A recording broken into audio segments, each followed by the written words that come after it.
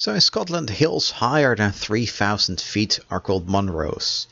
And we can use our elevation map to make a new raster map which will show all the parts of Scotland which are higher than 3,000 feet. So 3,000 feet corresponds to 914.4 meters.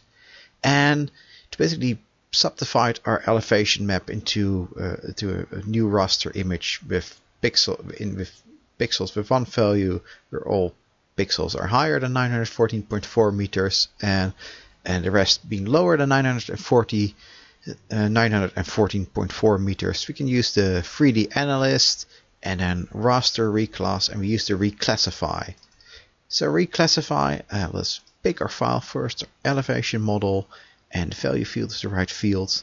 And what it does, it basically shows you this table with on the left hand side the values in the old raster, and then the new values it's going to assign in a new raster. So it's automatically made these categories of -70 to 37 meters, and it will wants to assign it the value of 1, and then the class of 37 meters to 112 meters, and then it will assign it to 2, and then it makes 9 of these different classes.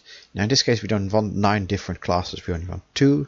So we click classify button and we change the number of classes to 2, and we change the break value from 201 meters to 914.4 meters, and 1332 is still the highest value, so that's fine as a break value. So we'll leave that in there, click OK, and now it's made 2 new classes, one from -70 to 914.4, and that's going to assign it a value of 1 in our new file, and everything higher than 914.4 is going to be assigned a value of 2.